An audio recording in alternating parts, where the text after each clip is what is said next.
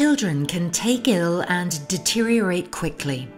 This is why it's important to have equipment that allows you to get children requiring respiratory support onto the prescribed therapy quickly. Bronchiolitis is a common infection affecting the lungs of babies and very young children. It is usually caused by a virus called the Respiratory Syncytial Virus, RSV. It can make them wheezy and affect their breathing. The management of bronchiolitis depends on the severity of the illness. In most babies and children, bronchiolitis can be managed at home by parents or carers, but some children need hospital care. How many cases of bronchiolitis do you see in your ward each year? High-flow oxygen therapy and CPAP are some of the recommended respiratory support therapies for the treatment of bronchiolitis and hypoxemic respiratory failure. AquaVENT FD140i helps facilitate a quick escalation from high-flow oxygen therapy to CPAP if required, reducing the need to stock two devices and reducing the time and work involved in switching between therapies. High-flow oxygen therapy has been shown to lower rates of escalation of care due to treatment failure than standard oxygen therapy. High-flow oxygen therapy was shown to decrease the work of breathing, improve oxygenation, and reduce rates of intubation in infants with bronchiolitis.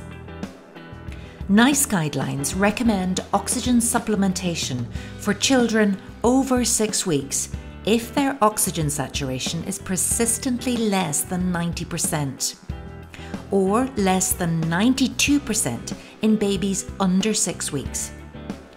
CPAP is to be considered in babies and children with bronchiolitis who have impending respiratory failure.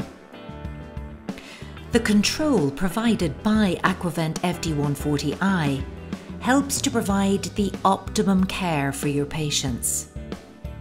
Single increment control of flow range 2 to 70 litres per minute. Oxygen range is 21 to 100%.